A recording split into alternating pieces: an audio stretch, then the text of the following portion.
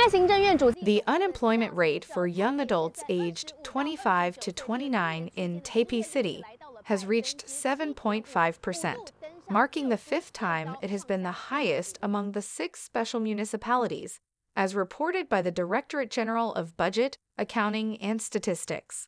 At first glance, Taiwan's employment rate among young adults has never been better, as 2022 saw the unemployment rate of those aged between 15 and 29 to be at an all-time low.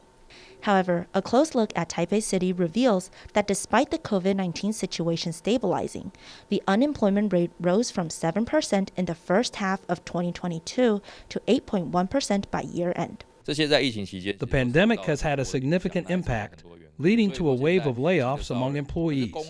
As businesses reopen, there is a rush to hire staff, but supply and demand have yet to align. As a result, some hotel owners report having to make beds themselves.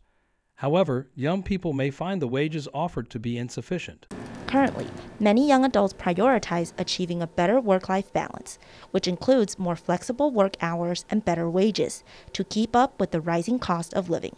According to job banks, on average, employees aged 21 to 30 may consider quitting their jobs after just 1 year and 10 months if there is no possibility for promotion or wage increase. Experts point out that many young adults believe their higher education degrees have little impact on their wages or career advancement.